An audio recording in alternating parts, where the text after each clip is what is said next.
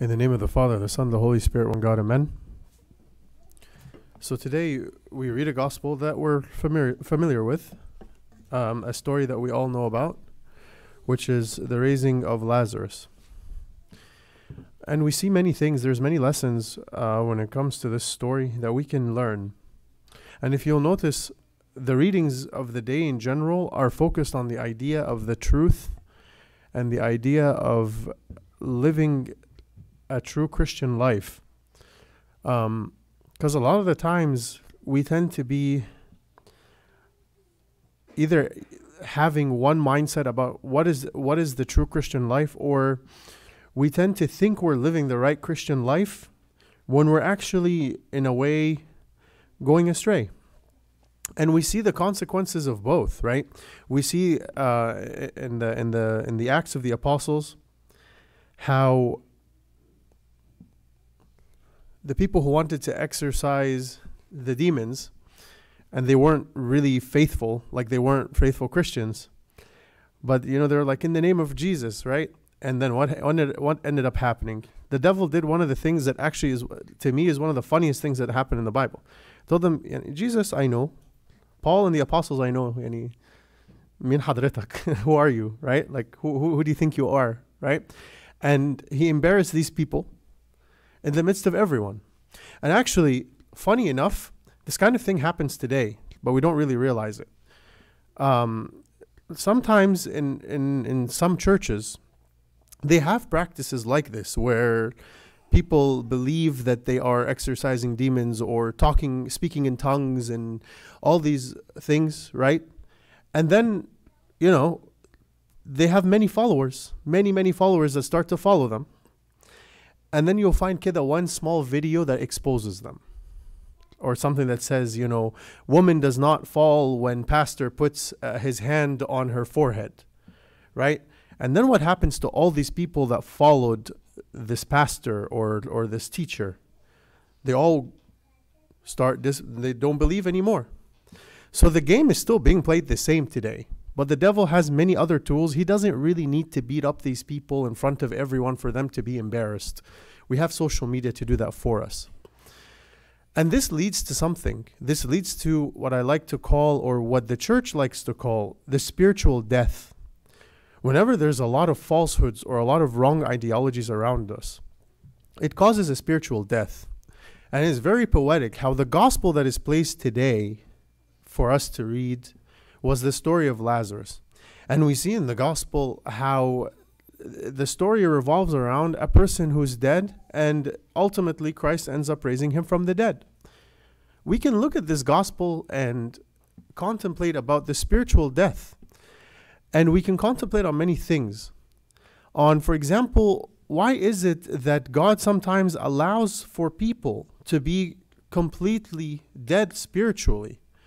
Sometimes we wonder, why does God allow things to happen? Why is God allowing a tribulation in my life to go so deep? Why is he allowing my son or my daughter to be having atheistic thoughts? Why is God allowing for so many of our youth to be led astray? These questions come to us as servants and as faithful Christians. Until when, O Lord? And we see here the same attitude came from no other but Mary, who knew Christ very well. She knew that he does miracles. She's aware of how powerful Christ is. Yet she says to him in verse 32, Lord, if you had been here, my brother would not have died. Right? And it shows something. Does this mean that Mary is a bad person? No. Mary is a human being like every one of us.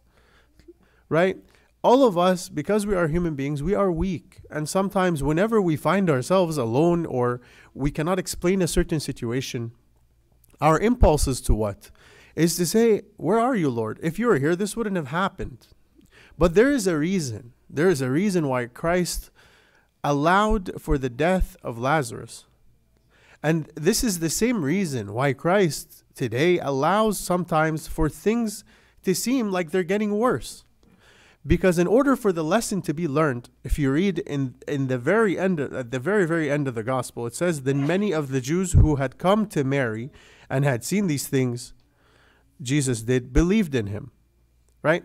We sometimes take this for granted. Sometimes we say like, okay, like I'm in the middle of a tribulation, or I'm having doubtful thoughts, or someone I know is having doubtful thoughts. God, please take this away from us now. We don't want this to get worse. We see how things can get, right? We know that the beginning of the road for somebody who is spiritually dead starts with doubt, starts with living in ways of life that, in a double way of life, meaning that sometimes we see our sons and daughters can be coming to the church and having a church life and everything, but outside the church, they have a completely different life. And this hurts the parents and the servants and Abuna. And then we say, God, please take this, help them right now. And sometimes it seems like God isn't listening, right? But here's the thing. When Christ interferes and raises them from the dead, not only will they become faithful again or become alive spiritually again, but those around as well will believe.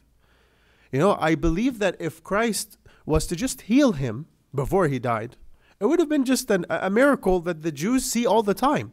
But if these Jews who were close to Lazarus' family knew Christ and they didn't believe, based on this verse, it seems like they never believed before. Because it says, then many of the Jews who had come to Mary, they came to offer condolences, and when they had seen these things, they believed in Jesus. If they were going to believe because of a miracle of healing, they would have already a long time ago. But the wisdom of Christ here that is beyond our perception, the human perception, is that not only is Lazarus going to be rising from the dead, and an ultimate joy will be there, but also the people who had a hard time believing will also believe. So it's very important for us to understand sometimes that yes, there is spiritual death. There is a lot of things out there, but Christ allows for these things to happen, right? Not because he's ignoring or he just wants us to ask harder, khalas. No. But actually, he in the right time, when he's truly glorified in what he does, not only will it be for the benefit of the person, but for everyone around. And this is very important to remember, especially in the day and age that we're living in today. A day and age that is filled with many falsehoods, many things that are very, very deceitful, and things around us that can truly, it is truly and currently destroying the world ideologically. We live in a world today that really is dead in a lot of ways, right? Truth has become dead. Logic thinking has become no longer valid. It's about what I want to believe. I am the one who's in power. Everything is about me. Everything is about what I believe. Everything is about and what I believe based on what the media is feeding me or what the current events are feeding me, right? If I believe something that goes against these trends or these agendas, then that's it. It's done. I'm canceled. But we live in a world today where the world is pushing really hard for people to be less and less accountable, less and less alive. It's almost like the devil wants to kill us from within, to kill our conscience, to the point that even simple things such as accountability or saying things as they are or recognizing truth has become doubtful. Today I live in a world where I can determine if I wake up today feeling like a boy, I'm a boy. If I wake up feeling like a girl, I'm a girl. And no one can say anything to you. On the contrary, it is now outlawed in some countries for you to speak against this. And so on and so forth with all the different agendas that are going on. And this is one of the worst kinds of spiritual deaths. Our hope is in the Lord that in the right time, he will interfere. In the right time, he will be glorified. But for us as Christians, what we have to do is we have to hold on very tight. We have to be awake, and we have to understand deeply how to not only survive spiritually in this environment, but how we can raise our children and how we can be an influence to others around us in this environment in order for us to be able to have soldiers in this fight, this spiritual fight. And of course, the most powerful weapons that we have are what? Number one, prayer, right? Prayer doesn't mean that I just stand and I do my spiritual canon and that's it. It's not a magic spell like that. I stand there and I say my prayer and yay, I've become a saint. Now I'm going to start, holy oil is going to come out of me and my hands are going to start to shine. No. Right? Or I'm going to pray right now and then, sometimes we take prayer, okay, I'm going to go pray right now and God is going to give me He's going to provide the car that I've always wanted. That's not how it works, right? Or one of my favorites is like, Abuna, like in Arabic, and I'll try to translate it. Itwassa shwaya bis-salah, right? Like, give me an extra prayers, like as if this is, like a Whataburger with cheese or something, like, that's not how prayer works. It's not how powerful Abuna prays for you on the altar that determines if the prayer is answered or not, right? It's from your heart. It's from your heart if you truly believe. All the prayers in the world, if they're not with faith, are worthless. If it's just a routine, it's worthless. So true prayer, real prayer, meaning that I lift up my heart to God. I stand in front of God and I ask Him for everything that I need from my heart. And I will, and not just that, I should be standing and praying, expecting that He will answer in His timing, not my timing. That's why we say, Thy will be done. But sometimes we like to say, my will be done without noticing. So that's the first and most important thing. Secondly, as normal human beings, when we talk, we like to be responded to, or we like some kind of response, right? And that's the regular scenario. Now, I'm not talking about, like, sometimes I know husbands are looking at me right now because they're like, Abuna, you don't know our wives. They talk and they don't let us answer it, but that's not what I'm talking about, okay? In a regular conversation, not a fight, right? We usually, we like to talk and we like to hear a response. Just imagine, kid, if you ask your kids something and they don't respond, you're going to be like, I asked you something, please respond, right? And this is the regular scenario. So I would expect, or I would think, that everybody who talks to God wants to hear a response. And we hear this response in what? In the gospel, in the Bible. The Bible is where we hear the responses of God for our prayers, right? The scripture has a lesson in every verse for every situation in our life. The Bible is the only book where you can read the same passage every day and get a different lesson out of it forever. Otherwise, priests would have run out of sermons a long time ago, right? We can stand here and we can talk about the same gospel for days and days and days and come up with different lessons. Why? Is it because Abuna is so smart? No. It's because the lessons in the gospel are infinite. They're limitless. And so the responses of God are limitless. He's infinite, so therefore His responses are infinite. And third, we need to have, and I say this all the time, is accountability. And accountability comes with confession. Real confession, true confession from our hearts. Confession is not, okay, I booked an appointment with Abuna in 2 days. I have 2 days to live my life. I can do anything I want. Confess one, get one free. I do anything I want because I know I'm going to go confess. Like, let me do whatever I want. This is not how it works. Confession is when I sit down and I keep myself accountable. Think of somebody you really care about that you upset. How much does it kill us from within us that I can't believe I upset this person? Of course, this is if we have feelings. If you don't, you can talk to me after because we have a problem. But like when we upset someone, anyone who has somebody really dear to their heart, even if they're very quiet, they'll want to know what to do to make it up to them. They care. People care about the ones they love. And if we say that we love God above anything else, we need to keep ourselves accountable to the things that upset God. God has done so much for us in our lives. If we're not able to keep ourselves accountable, we will never be alive spiritually. Confession is 90% accountability for my own actions and 10% is talking to Abuna. It's not even 50-50. 90% is me sitting with myself and getting out like a list kida and writing down or thinking about the things that I've done wrong. Who have I wronged? What have I done right? What have I done wrong? What is my, what do I think I want to do to make things better? And apologize to God. And then once we've done that, and we go talk to Abuna, we get the spiritual advice and we get the absolution. And that's the 10%. Of course, this doesn't mean bad. Okay, Abuna is saying 90%, so I from 90 to 100 is A, so I want to get A in repentance, and that's it. That is not how it works when it comes to repentance.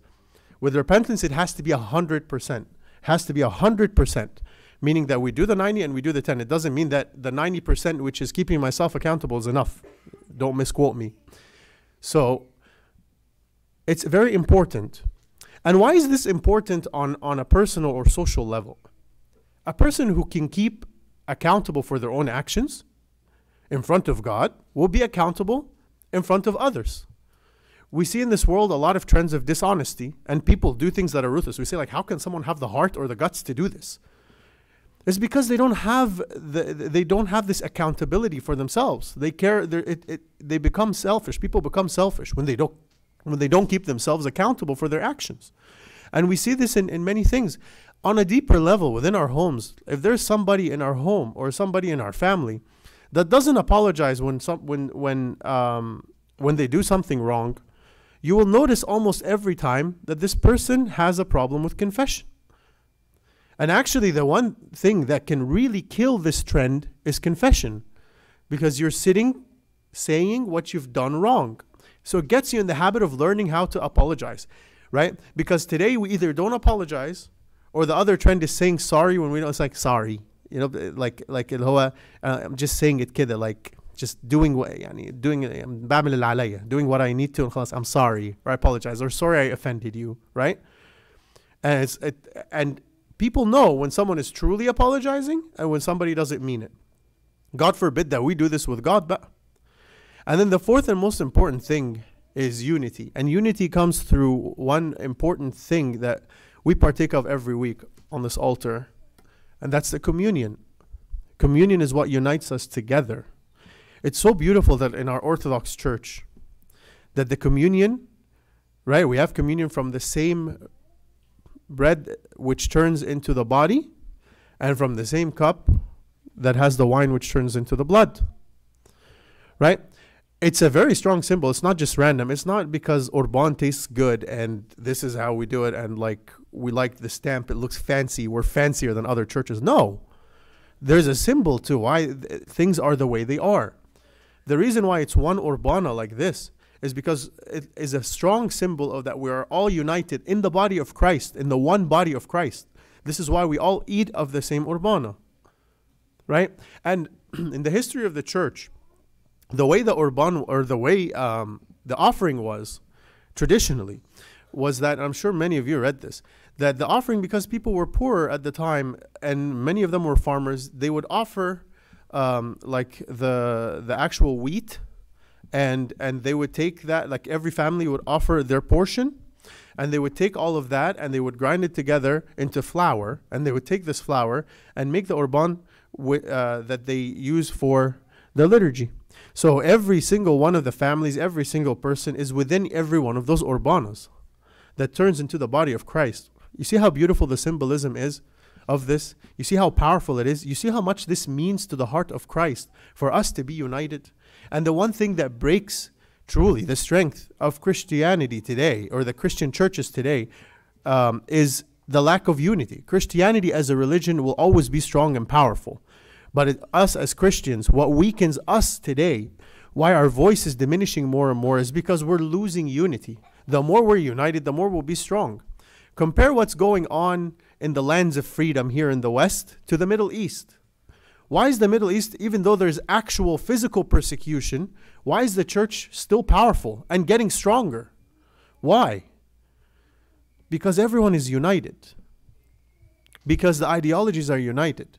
But the more liberal we get in Christianity, I'm not talking about politics, the more we become liberal in our Christian beliefs, the more that we become weak, the more that we are compromised, and the more that other agendas have power over us. We're living in a time where this is a true test of our Christianity, by the way, this ideological persecution. And it's important that we are awake and that we are aware of the things that are going on in order for us to not only just survive, but for us to grow the coming generations that will defend the faith. Right? One of the things that I always hear, like with people that are like, oh, I don't think I ever want kids in this messed up world. If every single person said this, that they don't want kids, well, who's going to fight for the truth after that? Who are going to be the soldiers of truth? Why do we take it out of fear? Today we read in the Synaxar about a 12-year-old saint, and you heard my comment. Right? Saint Abanob was 12 years old. He gave up everything and went through horrific tortures for the faith.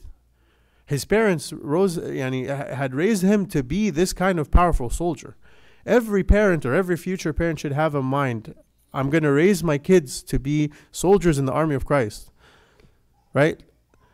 It's very important for us to keep this mentality. So the 4 things that we remember, just kida, so we are refreshed, is what? The first one is prayer, true prayer. The second one is reading the scripture. The third one is confession. And the last one is communion, for us to keep our unity. May God always unite the church, and may we always be strong in the faith and be able to have wisdom in these tough times that we live in. And glory be to God forever. Amen.